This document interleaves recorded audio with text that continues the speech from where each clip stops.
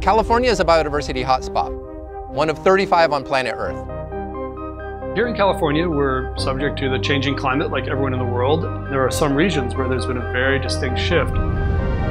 We've seen huge fires that are out of control, and people are very scared of it. But these forests, they evolved over thousands of years with fire. For about 1,000 generations, Native Americans managed these forests. Down in the meadow where you found me in grove. And around 1849, Europeans flooded California, managing the landscape in a different way.